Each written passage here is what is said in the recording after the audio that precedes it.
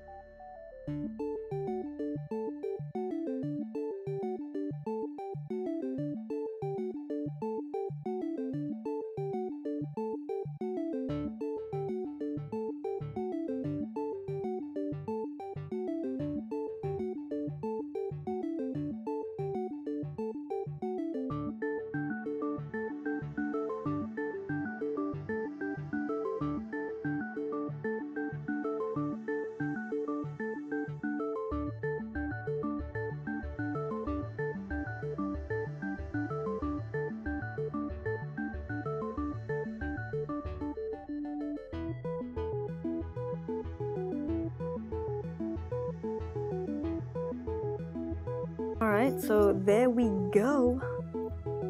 I'll make that my last game since I ended on a good note. Pick my last 2 cards here. Roman Reigns. And a common stop sign. So I'm glad I got my rank down below 100,000, and I'll keep working on it. Let me know how your ranking's doing, whose team you picked to go on, and I will see you guys in the next one. Bye-bye.